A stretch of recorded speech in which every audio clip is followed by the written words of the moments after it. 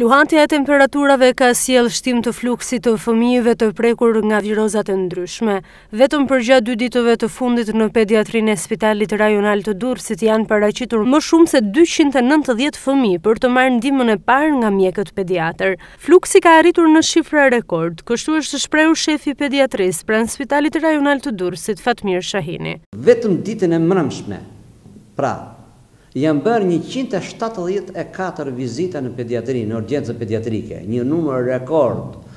Përfitironi, nga këto janë shtruar në spital 13 raste, janë majtur me kartel titore 34 raste, kryesisht ka qenë viroza, raste me temperaturat larta, deri në 39, 40, është përballuar kjo situatë.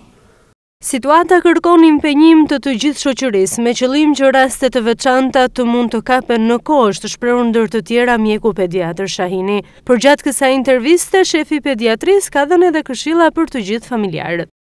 Çdo rast që ata do kenë me virus, me një viroz, me shenjat e një viroze që quhet në termin e përgjithshëm në shtëpi, nga familjarët të mundët të anashkalojnë ose të shkëpusin ose të ndajnë ose të veçojnë fëmijët e tyre të vegjël nga të smurë të cilët janë me virus në shtëpi, me shenjat e një gripi.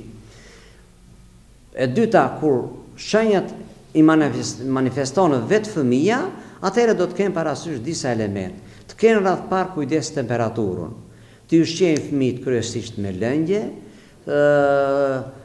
të izolojnë në mënyrë sa tjetë e mundur takimet me të afërm, daljet pa kriter, vizitat të ndryshme. Fluksi i lartë i pacientëve të vegjël pritet të shtohet edhe më shumë në ditët në vijim pranë urgjencës së pediatrisë. Kërkohet nga ana e mjekëve pediatër që të mos neglizhohet mjeku i lagjes.